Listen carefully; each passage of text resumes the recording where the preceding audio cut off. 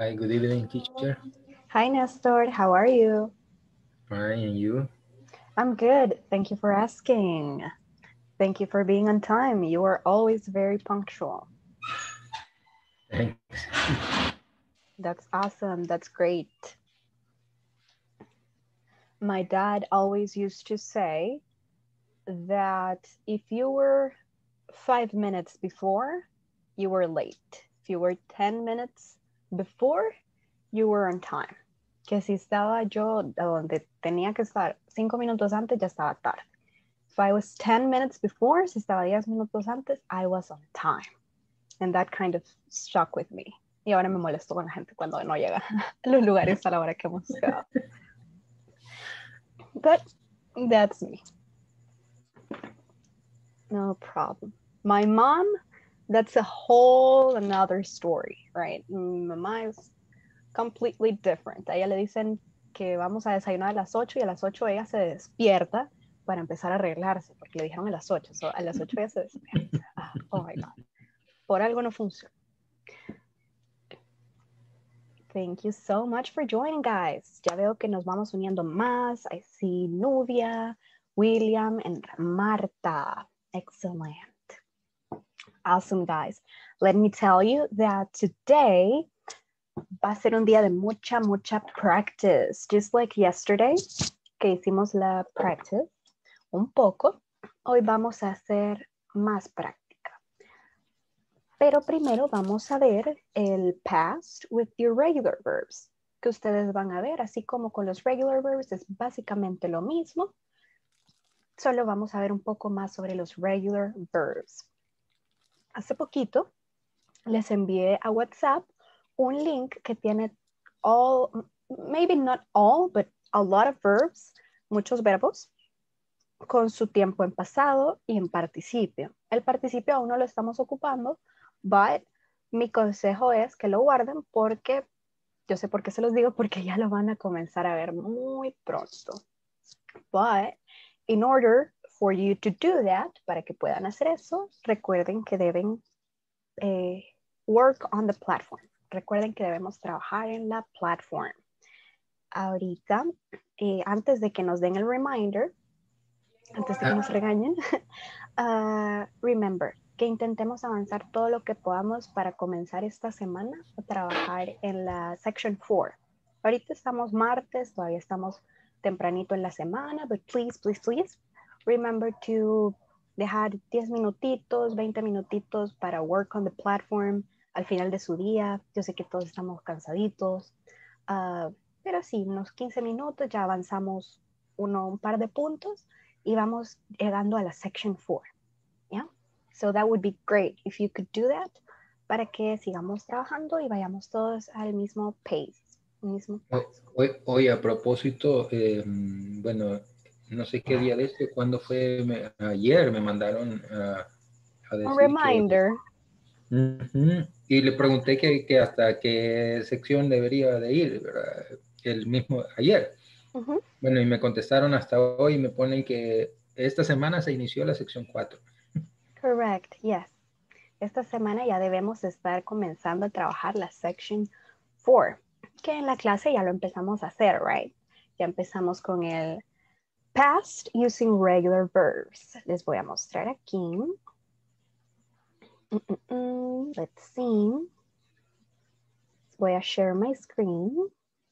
Good evening to all of those que se van uniendo. Good evening, everyone. Good evening, Marlene, Rocío, Jennifer, Rita, Christian.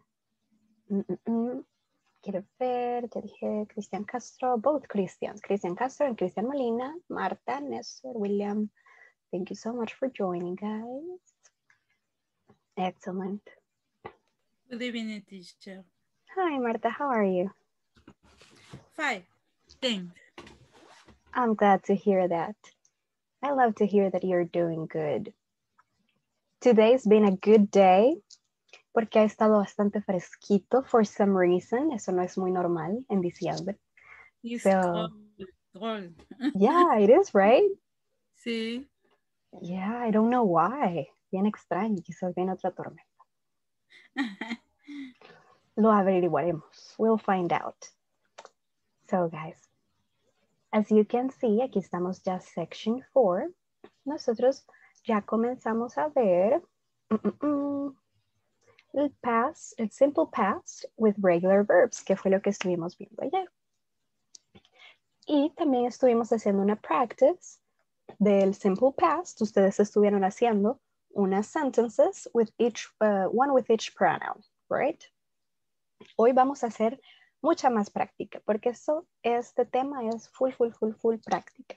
Y debemos avanzar que vamos al día. Debemos aprovechar que vamos al día para practice all we can. También estuvimos haciendo un pequeño exercise de pronunciation. Y también les recomiendo mucho leer en voz alta. Eso les puede ayudar mucho para practice the different pronunciations of the ed ending, right? Y el día de hoy vamos a ver los simple past statements, o sea, lo mismo, pero con irregular verbs.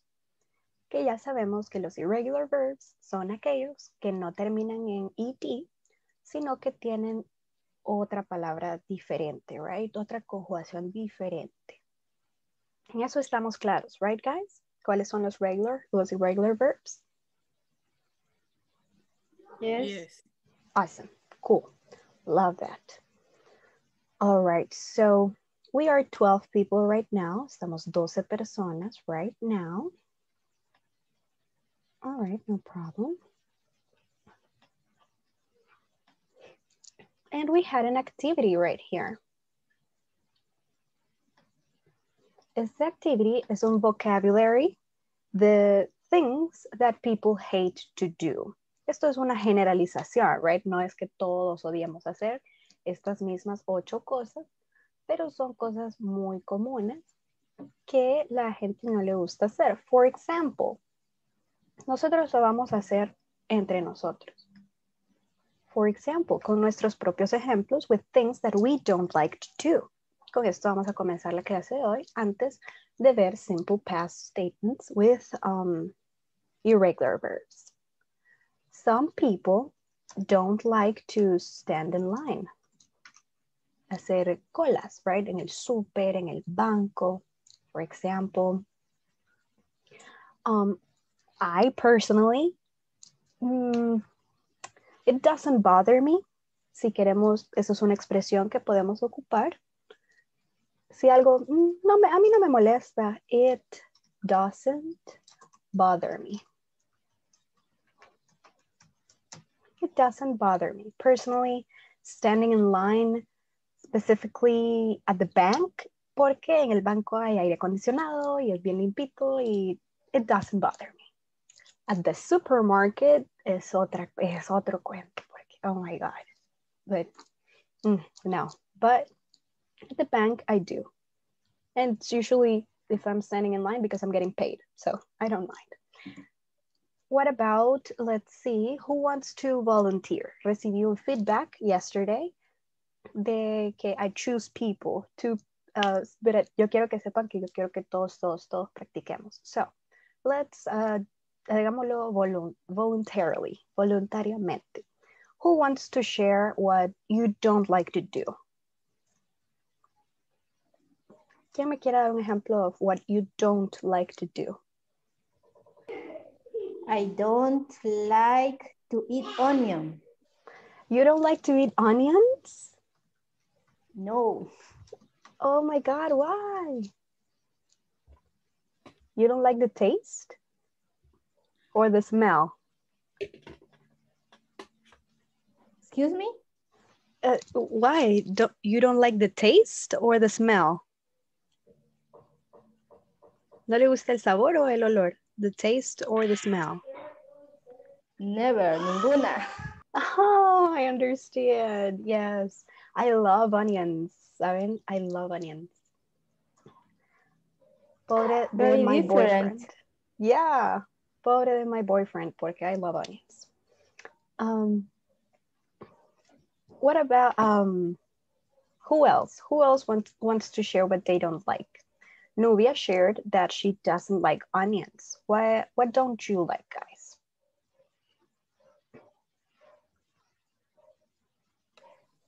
I don't like wash.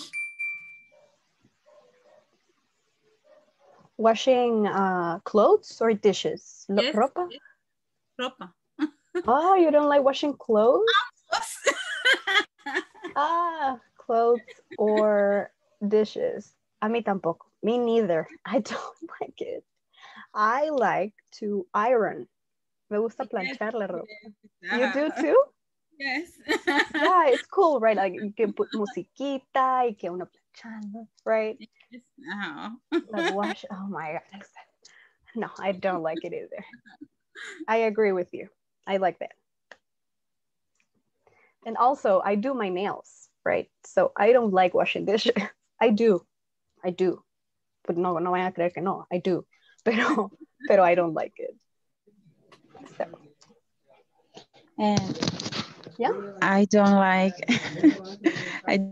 wake early. Oh, you don't like waking up early. Me neither.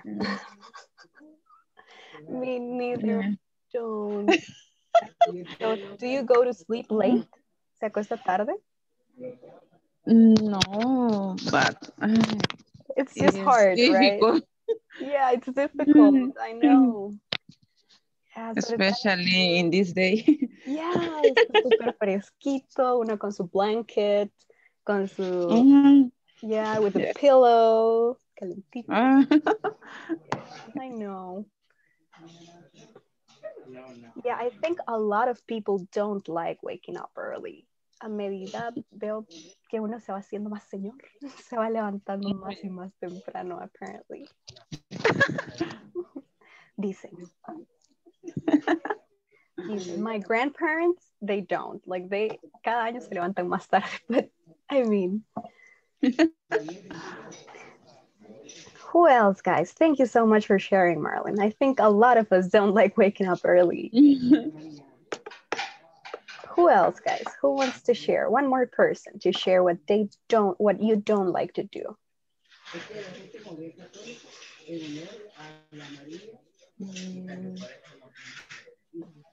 Una persona más. Who wants to share what you don't like to do? I don't like driving traffic. You don't like what? I don't like drive in traffic. Driving in traffic, yeah, I don't either. Especially after like the COVID thing, que no hemos salido mucho, going back to traffic was really hard, right? No sé si ustedes estuvieron saliendo normalmente, but ahorita que yo estoy comenzando a salir again, oh my God, I can't believe it. Se me había olvidado de verdad cómo era el tráfico. Wow, I'm impressed. Yeah, I think a lot of us don't like driving in traffic or just being in traffic in general, right? Manejar en tráfico o ir en el tráfico, porque igualmente ir en bus en el tráfico, oh, terrible. Or driving in the traffic, terrible. I agree. All right, guys. So estos son algunos ejemplos on things that a lot of people don't like. Creo que muchas personas don't like standing in line. A lot of people don't like eating onions. I love them, but a lot of people don't like them. Washing clothes or washing dishes, cleaning in general, right? Mucha gente no le gusta.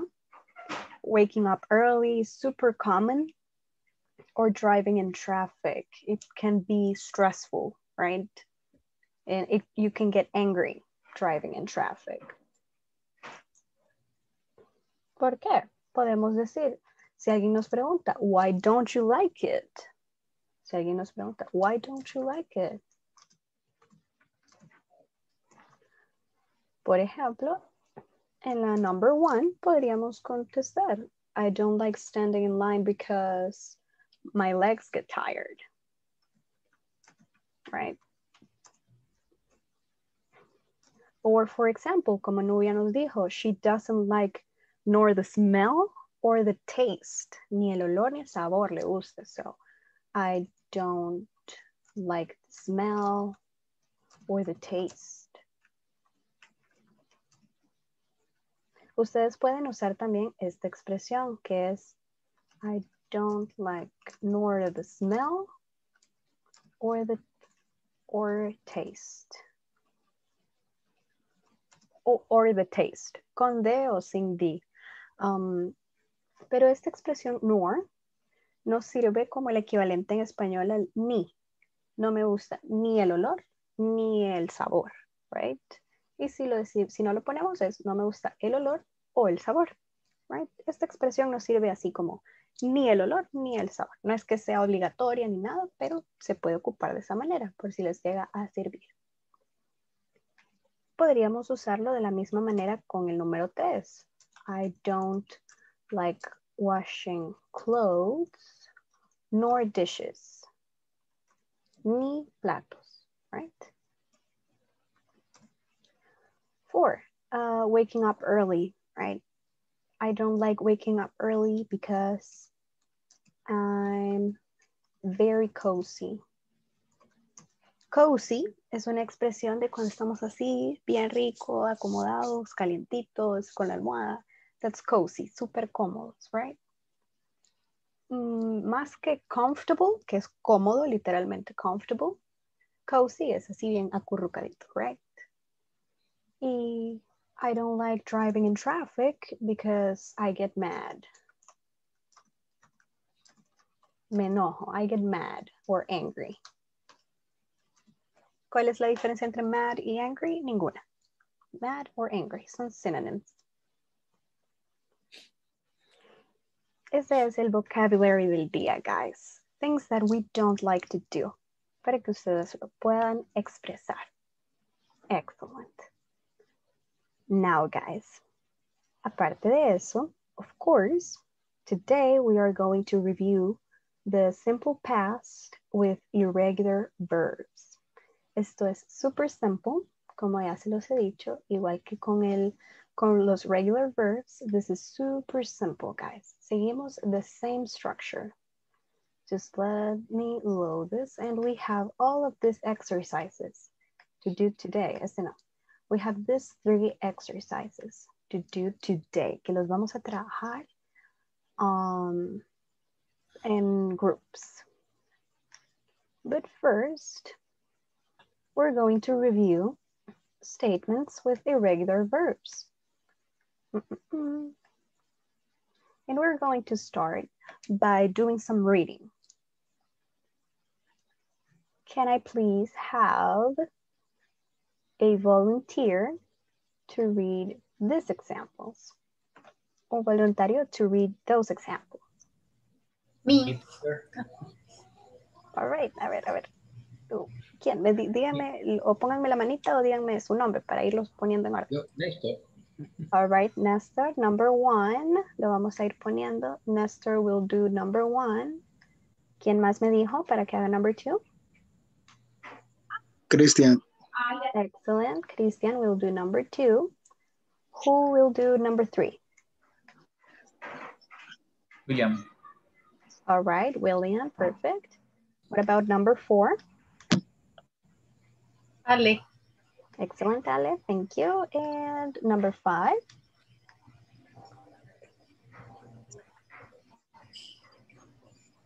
Me, teacher. Thank you, Nubia, perfect. And number 6? Me, teacher. Perfect. All right. Entonces, están asignados los volunteers. So let's go ahead and start with number 1, Nestor. I did my homework. I did not do laundry. Excellent, Nestor. Thank you.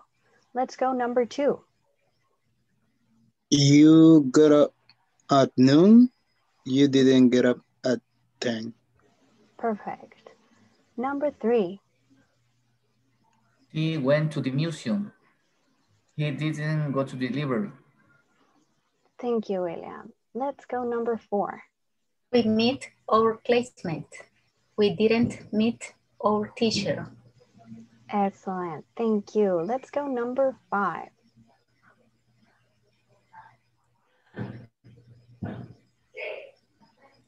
Hello, number 5. I believe it was Novia. They had a picnic. They didn't have a party. No era 5. Okay, so the one who was 6. going to read. Okay. Who was number 5?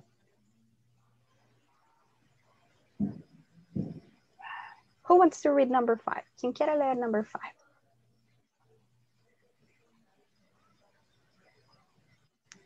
You came home late. You didn't come home early. Excellent. Thank you so much, guys, for reading today. So, antes de que comencemos a explain, ¿hay alguna palabra que no conozcan de este vocabulary?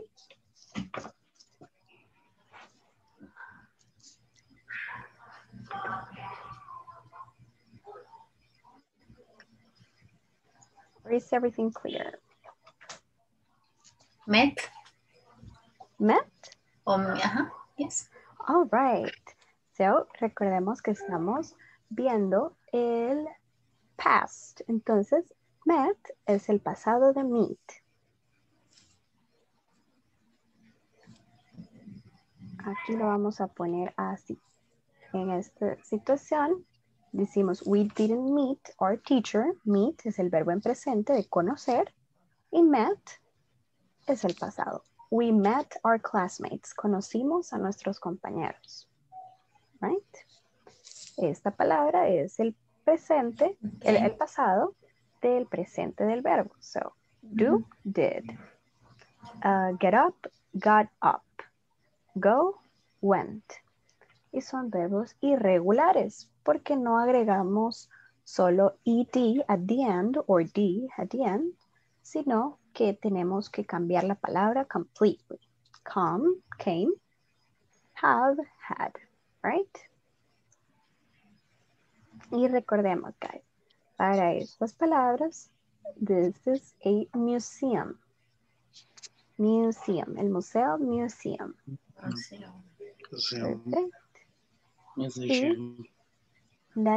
Y la biblioteca es la library.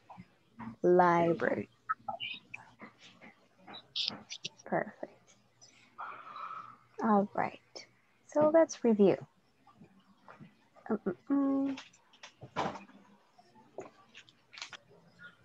Allow me one moment. Let's move this ahead. Where is it? Okay, give me a moment, guys. Let's see. ¿Dónde está el otro chart para ponérselas?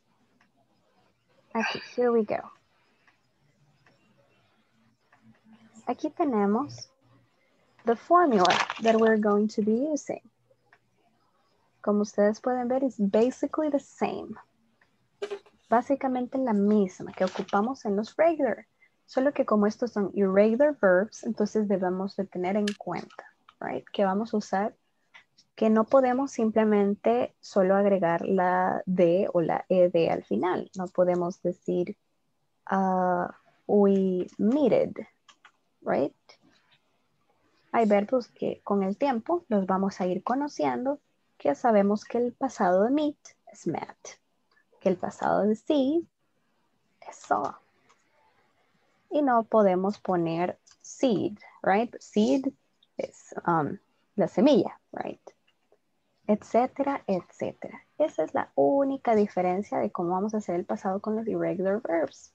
Sigue siendo la misma fórmula, no cambia nada, solo que debemos saber cuáles son los regular y los irregular verbs. ¿Sí, guys? Do you have any questions hasta ahorita? No. No? All clear? Yes. Perfect. Excellent. All right. In that case, today, como les dije, vamos a hacer mucha practice. Porque es bien importante para, sobre todo por los irregular verbs, que nos acostumbremos a irlos viendo, a irlos practicando y usando. So, vamos a hacer breakup rooms, pero primero les quiero mostrar cuáles son los exercises que vamos a estar haciendo. We're going to be doing all 3 of these exercises in each group. Todos vamos a hacer los mismos para después review them. Vamos a hacer estos primero. All we're going to do, todo lo que vamos a hacer en este, es colocar el pasado del verbo. Si es regular o irregular, ustedes van a tener que irlo averiguando. Pueden buscar ese verbo, lo pueden buscar en la lista de verbos que les mandé, pero por favor les pido de manera profunda que no metan las oraciones al traductor. Please, please, please. Let's try todo lo que podamos to do it nosotros mismos. Y si tienen any questions cuando están en breakout rooms, tienen un botoncito que es de ask for help o pedir ayuda si lo tienen en español. And I can go ahead and try to help you out. Pero eso es todo lo que vamos a hacer en this exercise. El number 2, ignórenlo, lo vamos a hacer después. En este tenemos 3 different exercises. El primero siempre es igual de solo colocar the verb in the past. And the second one, we are going to transform it to a negative sentence, siempre in the past. For example, I phoned Lucy last night. Es una oración positiva. En negativo, sabemos que en el pasado siempre usamos didn't. So, I didn't phone Lucy last night.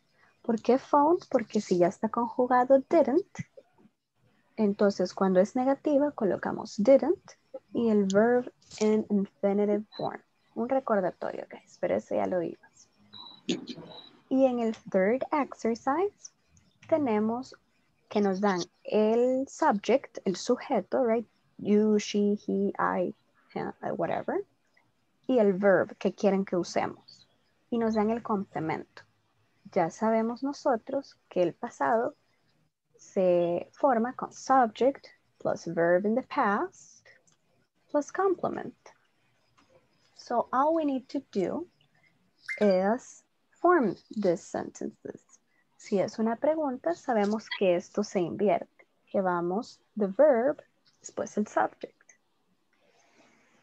Y que cuando es una pregunta, usamos siempre did para comenzar la pregunta. Si es una pregunta, usamos did plus subject plus verb y el complement, right? Y el signo de interrogación, of course. So, aquí el subject es you, pero como es una pregunta, sabemos que es una pregunta porque tiene la question mark at the end. So, did, el subject is you, como ya usamos did, que ya está conjugado, entonces los verbs van in the infinitive form. Dance es el verb y el complement ya nos lo da. Did you dance at the party last night? Right? Esa es la manera en que vamos a hacer este exercise. And for the third exercise, let's see if I can, there we go. For the third exercise, siempre vamos a fill in con the correct form of the verb. La mayoría de estos son irregular. La mayoría son irregular. Este nos va a servir para practicar irregular verbs. Ustedes se darán cuenta cuáles son. For example, Daisy brought some chocolates to the birthday party. Right? Ustedes pueden, si ustedes gustan o les sirve más irlo haciendo a mano, you can do it. O si lo quieren hacer así, pueden abrir un Word o pueden abrir un Paint, poner el screenshot de la imagen. Igualmente yo se las voy a ir mandando si la quieren descargar. O pueden poner el screenshot, that's fine. E ir agregando the correct forms of the verbs. Y así pues, si no les gusta escribir, lo pueden hacer de esa manera. O si no, pues también lo pueden ir haciendo. All right. Lo pueden mandar a WhatsApp, teacher. Yeah. Okay. Yes. Give me a second. Se los voy a mandar a WhatsApp. Y mientras tanto, vamos a formar los breakup rooms. Pero ¿se comprende el ejercicio? Does it sound okay? Yes. Awesome. Cool. Perfect. In that case, let me go ahead. Se los voy a mandar a WhatsApp before we do the breakup rooms. WhatsApp web. Cool. Y mientras tanto, armamos los breakup rooms. Let's see, we are 15 people. We're going to do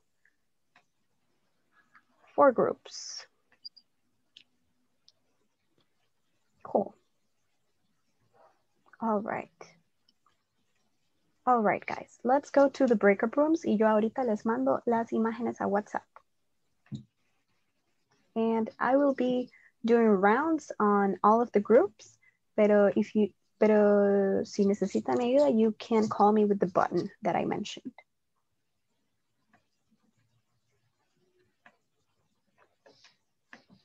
Let's go to the breakup rooms, guys. Ahorita les mando esto.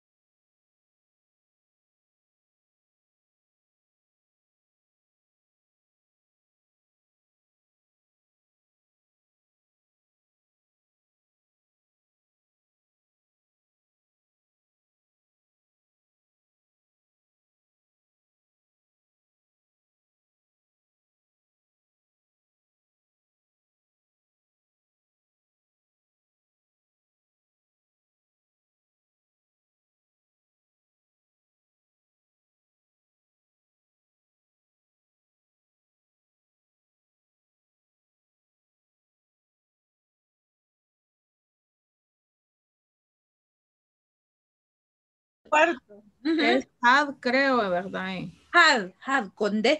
Con D al final. Ajá. Had, cabal. El 4 sí sería come.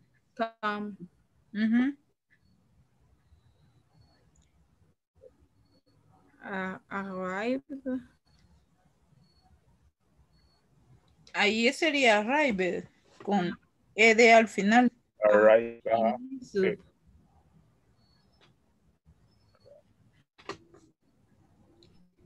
La otra creo que sería studied. Veamos si tiene segunda parte. El primero es arrived y el segundo dice late and missed. Sí.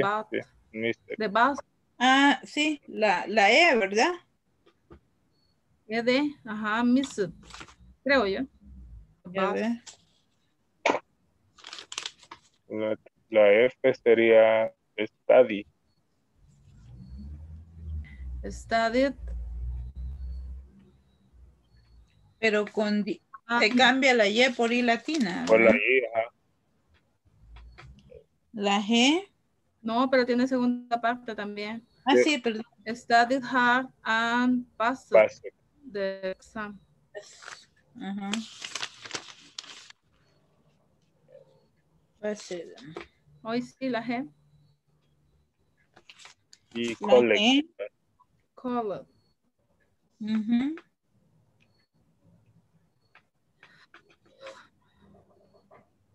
H. Ese es irregular. Ese es irregular, sí. POC, creo, ¿verdad? No sé. Speaker. Spoke, cabal.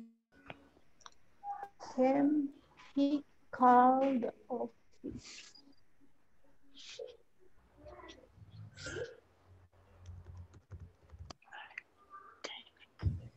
Ya se fijaron que en la E y en la F hay dos verbos. De veras. Nos falta el otro. Sí.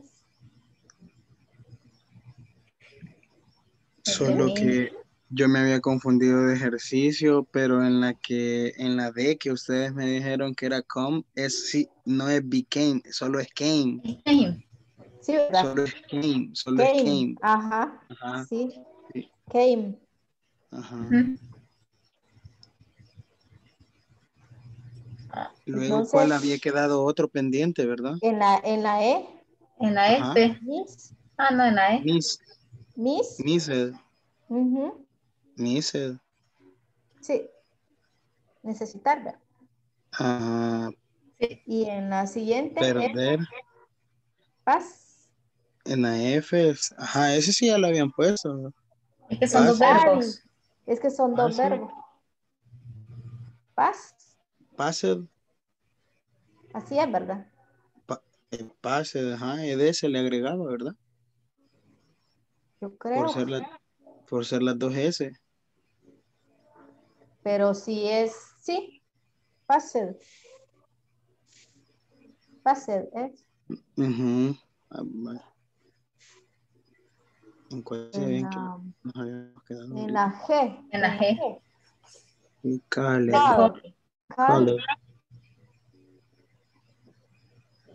ED. Sí. ED, ¿sí?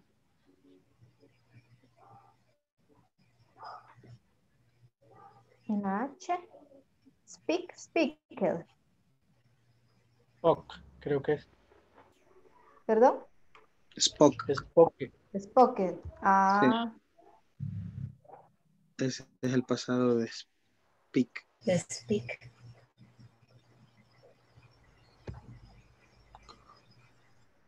Spoken. Es talk con id. Sí, porque no me aparece en los irregulares. Letter C, I had a terrible headache yesterday. Yes. Had, Letter D, Bob came, ¿verdad? Came. Sí. Came home from school. From school late. They. Letter E, they arrived. Right. Late. En miss it, ¿verdad? Miss it, sí. The bus. Letter F, she studied her. En pase de Yo la voy escribiendo, usted no. Yo solo el verbo en pasado le voy poniendo. ¿Ahí en qué? ¿En Word? No, aquí en el cuaderno. Sería arrive y sería miss. Arrive. Pide. Sí, y sería miss. En este caso,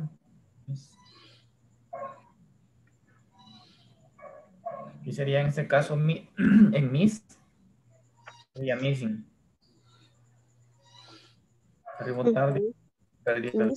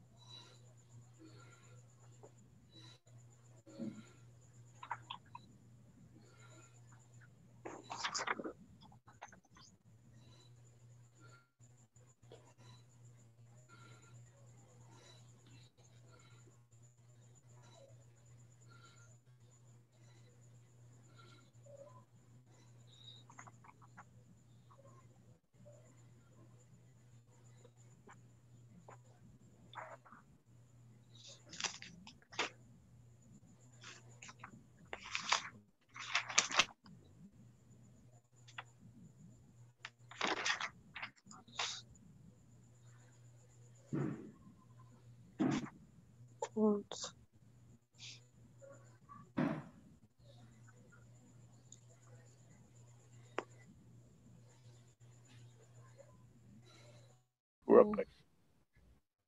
Drop it. Ajá. Y de ahí. B. Where? How. How. How. Ese es un verbo regular. Solo se le agrega ed. Y Sí. otra G, creo. Es, ¿cómo se llama? Quiero ver. Con doble G y ed. Ajá. Yogurt. Sí.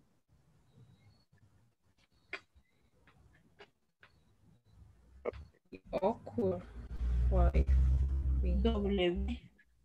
Uy, Awkward, nunca lo había escuchado. no, ni yo. No sé ni qué es. Ni yo. Teacher. Ahí está la teacher que nos ayuda.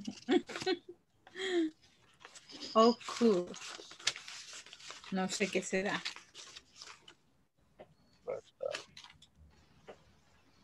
Bueno, aquí me sale que regular. ¿Qué es, teacher? Ah, ¿Qué es awkward? Awkward. a ver, ¿de cuál? La W, veamos. Ajá. W.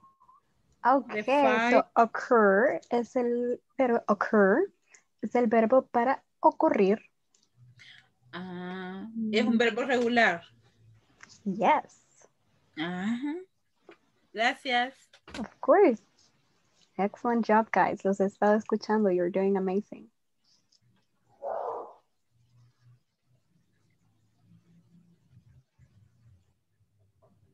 Y la segunda parte sería was. Sí. No, where. Where. Es we. Es we. Entonces sería where. Where, sí. Ujú.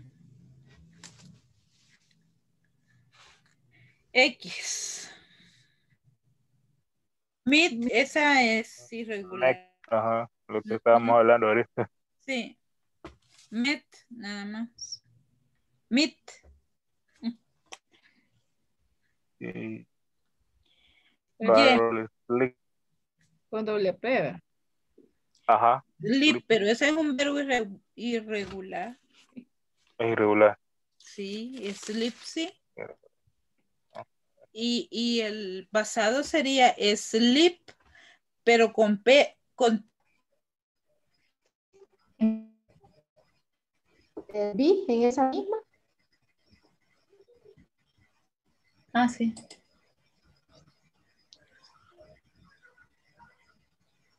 ¿Cómo sería el verbo? Porque ese es el verbo be.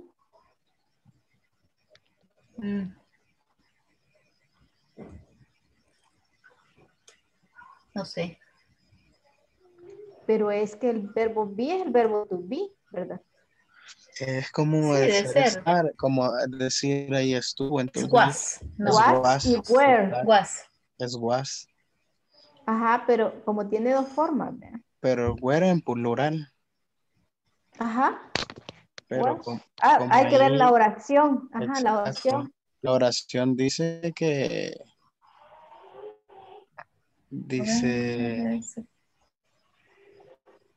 my dad Es singular. es Ajá. singular, Was. entonces Esa es was was. in Canada, was in Canada. Ujú. Yeah. Ujú.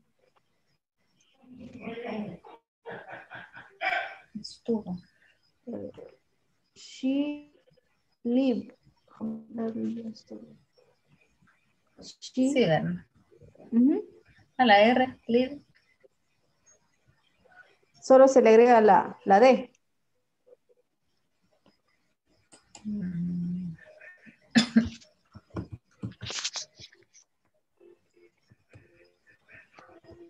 ¿Sí? No lo recuerdo yo. No, ¿verdad? No No, ¿verdad? sé. Que ese es No me suena. irregular, ¿verdad? No, es irregular ese verbo.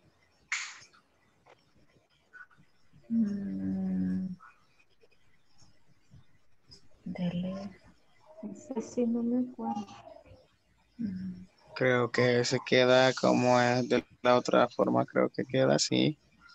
Y no está en la lista. Igual. O living. No, ¿verdad? No. No está en la lista que nos mandó. No, pero sí es. No. Sí, ahí está. Left. Left. Está en la lista que nos mandó en el WhatsApp. Con F. Left. EFT. ¿Sí? FT. Okay. No, hay de los dos. Bueno, Carol luego dice que ella también, then dice, she went, entonces. She went, sí. She went. La letra Z, we fly. ¿De pasado de fly cuál es? Flew. F-L-W. Flew. No.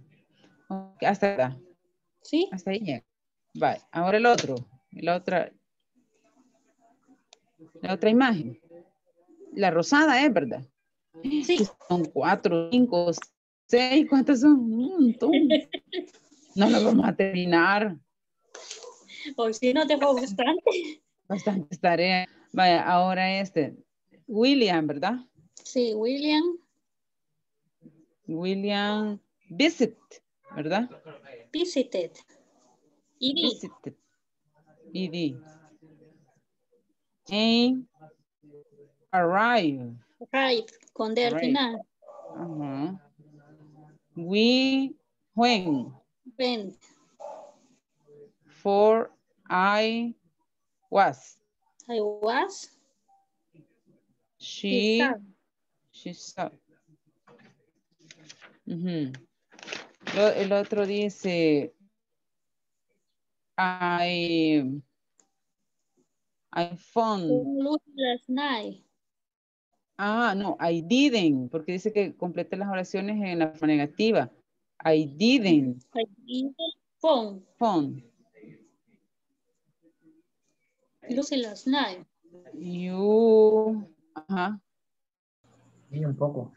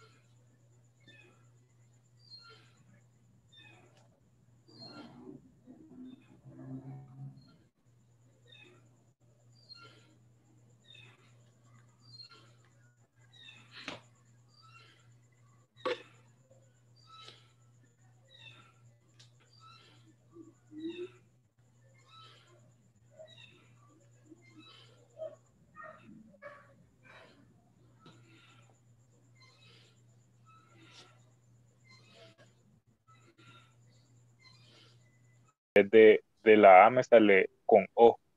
Become. Va. Pues así pongámoslo. Inventando. Olivia. De ahí la 4. Didn't become, ¿verdad?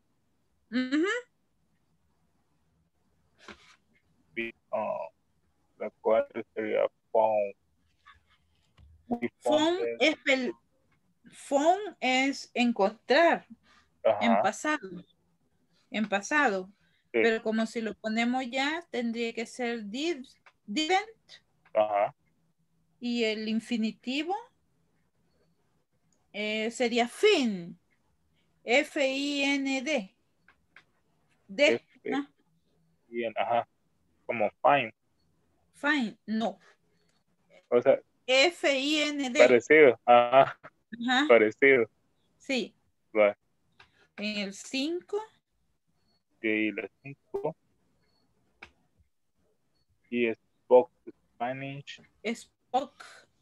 Es el pasado de speak. Él habla español. Iba. Él habló español. Ajá. Entonces en la otra sería didn't. Y didn't Speak. speak, de hablar.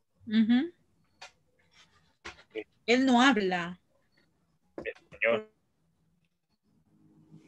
¿Cómo se llama en el verbo normal? Speak. Ajá. La tercera parte. Dice Que construyamos las oraciones. Ajá. Pero yo le entendí al teacher que en negativo. Pero es que las ahí quiere, son preguntas. Ajá. No, pero tenemos que construir la pregunta. Entonces ahí tendría que ser did you Ajá, did you dance at the party last night? Y en la otra. Casi igual que la segunda parte, solo que hay que Did agregarle el you? did de primero. Did you dance? Ajá, did you dance at the party last night? Okay. Y en la 2. En la 2 Did did she her homework? Sí. Did she Do. Did she do? Pero que no do es did. ¿Perdón? No do se convierte en did. No. Pero está Estamos como haciendo verbo. pregunta. Sí, está como verbo. Lo tenemos que poner. Debe ser la tarea. Did she do? Ajá. Todas, bueno. Hello, Y ahora la otra. I was called. Hello, teacher. How are you? Solo 2 hicimos, ¿verdad? 2 Sí, páginas no. de las 5, dejó de, o 6. ¿Cuáles 5? O sea, páginas de ejercicio, dejó 6. 3. 3. Teacher, es que tenemos duda en la segunda página. Ah, es que las repitió, ajá, son 3. Sí, Néstor la volvió a mandar. What's your question? Ah, ¿Verdad que si estamos en tercera persona, en vez de did para las preguntas, tendríamos que usar das? Correct. o did. Das. Pero estamos hablando del pasado. Ajá. Pues 2 es el ¿Y presente. verdad que sería siempre did? Yes, that's correct. En pregunta, aunque sea tercera. Yes. Did she? Aunque sea tercera persona. Did they? Ajá. Did we? Yes, Did she. correct. Okay. El pasado sí. El pasado para todos los pronouns es did. Ah, ok. Ajá, no es das. Ajá. Sí, porque does está en presente. Recordemos el presente do or does.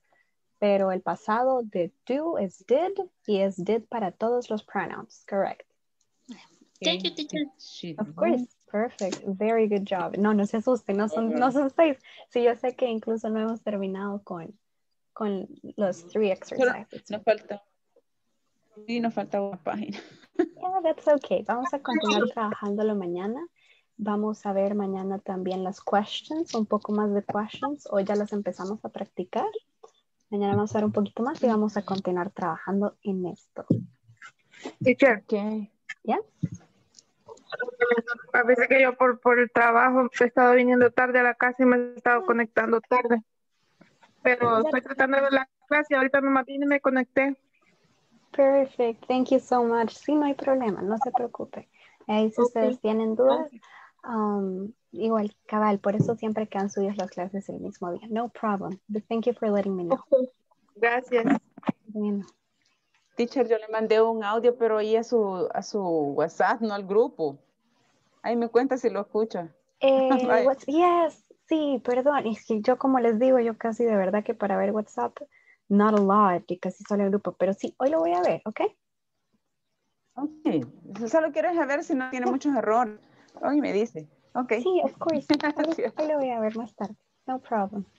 Vaya, gracias. Okay. Excellent. Any other questions, guys? Ya casi nos vamos a ir, pero any other questions? No, perfect. All right, let's go ahead and keep working then. Ya nos vamos a ir de acá. Vamos, ya. All right. Es el mismo que vimos arriba. All right. Ajá.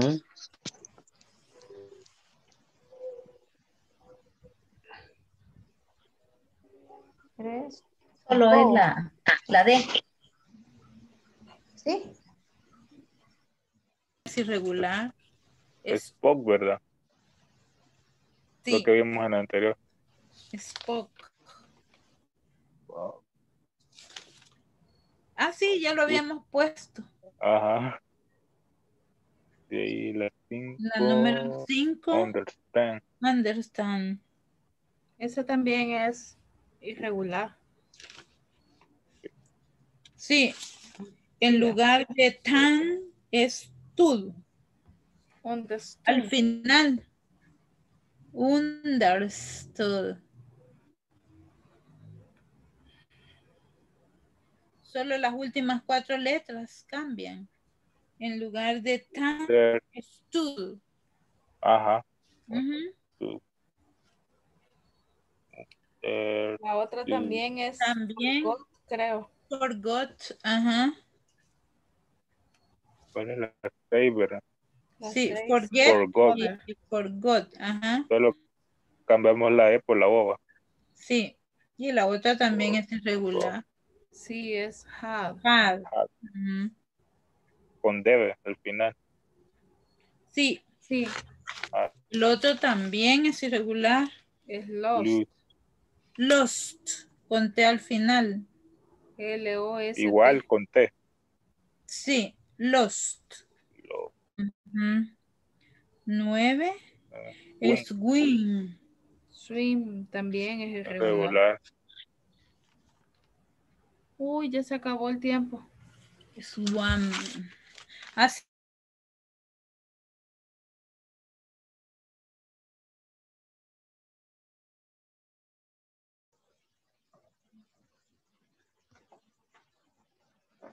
All right, guys. Our time is almost up. Yo sé, no se preocupen. I know that no hemos alcanzado a terminar all 3 pages of exercises, but I hope that you've been able to practice. Los he estado escuchando and I've listened to you and I've heard that you are helping each other. Escucho que se han ayudado mucho, que estamos comprendiendo. I've heard a very good analyzing abilities para colocar los verbs in the past for regular and irregular verbs. So I think we're doing good right now. Creo que lo estamos haciendo muy bien. And tomorrow we are going to continue practicing and we're going to review more about questions in the past and also continue practicing with these exercises. Yo sé que no alcanzamos a terminar todos, as I told you. So we'll continue tomorrow. All right, but right now our time is up. So that would be all for today, guys. No les robo minutitos de más. So we will see each other tomorrow. All right, guys? See you. Okay, bye. Good night. Bye, guys. See you tomorrow.